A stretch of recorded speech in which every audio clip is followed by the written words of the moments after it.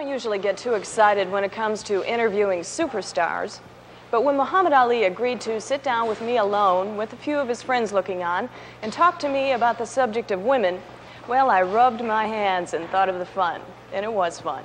I found the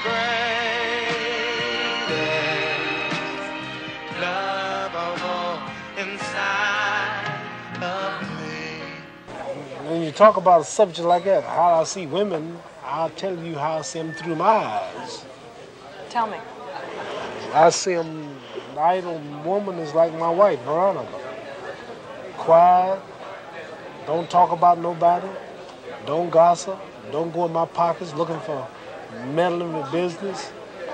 Don't pick up the telephone when I'm on the other end to see who I'm talking to. Right?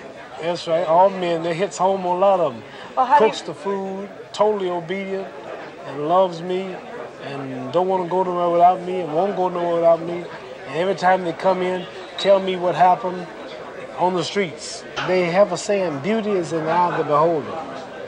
And men see women different ways. Some like fat ones, some like skin ones, some like light ones, bright ones, white ones, black ones.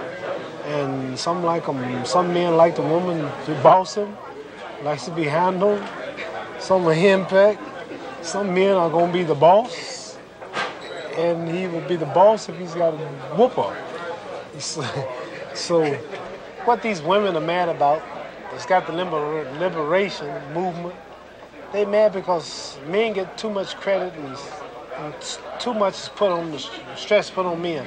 Like if a woman lives in a big old pretty house, they call it a mansion. They don't call it a shishan, they call it a mansion. And that makes women mad. And then if a woman has a hysterectomy, they don't call it hysterectomy, they call it hysterectomy. They always give men credit. That makes women mad. If a woman does something great a long time ago, they call it history. They don't call it her story, they call it history. And that makes women mad. I think what they should do is they should take down all the signs on the toilets, say men and women, and just take down the name and let people go where they want to go. Seriously, though. Amen. I mean, a woman. I don't know what to say. Seriously. I just can't get away from that man. You don't see no woman walking down the street looking down on a man, kissing him goodnight, goodbye, dog. In every position you could think of, the man's on the top. I don't know what to Sitting, say. walking, and everything. Look, let me show you something. Look. No, you shouldn't. Push me. Come on. Wrestle with me. Oh, you equal. You equal with me, ain't you? No. Ain't you equal?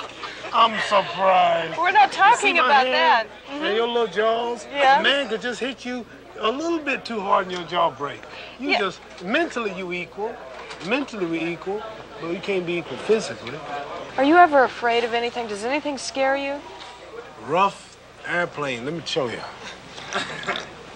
You're on a plane, right? You just had your dinner. And it's supposed to be, it's 12 noon, all of a sudden it gets dark outside. And a voice comes over. Hello, ladies and gentlemen, this is your captain. We're flying 32,000 feet, fasten your seat belts. Could the waitresses and the stewardess take a seat? We're going to hit some rough weather. It looks like we have a little thunderstorm ahead, but we're going to try to go around it. Gee, try to go around it. And might get a little choppy, so hold on. You ever been in an airplane? Ooh, that's scary. He telling you might get choppy, and you see lightning, and get dark, and the plane start boom, boom. I mean radical bops. I mean, you really fly. And you see the wings doing that. Oh, Lord. Oh, I should have took a horse or wagon in. I would have walked. Oh, Lord, please. And all of a sudden, it's start lightning. People start hollering, ah! And it gets dark, and the plane starts slipping. And you know it's going to split. I mean, you're doing about 600 miles an hour. You know, you've been on a rough plane ride, and that plane's doing everything. I picture the plane splitting. That scares me. Does being a superstar and being sort of the idol of millions of women interfere with your relationship with your wife and your marriages?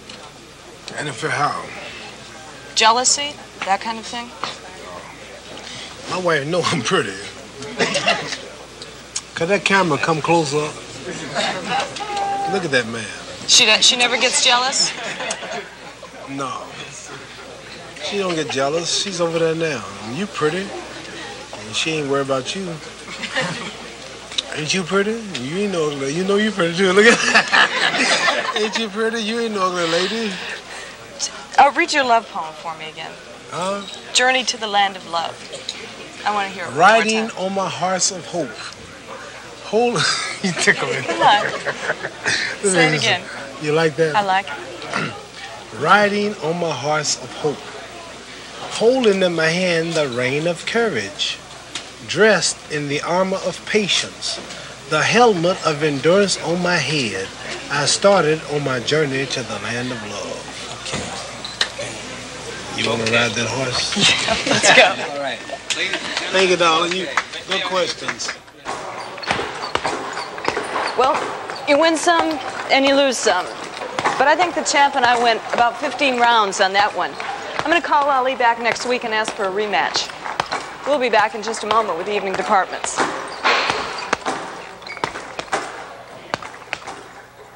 Right now we're going to kick things off with a story about Muhammad Ali. Now this is a man whose life has never been dull. He has changed his name, he has changed religions, he has won, lost, and then re-won the world heavyweight title, only to have it taken from him when he resisted the draft. But he has never faced controversy alone. Throughout his life, Muhammad Ali has always had a woman by his side.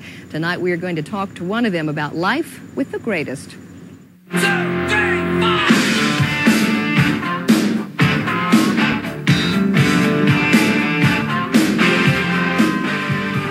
To hear this from you, and I want the world and the cameras to hear.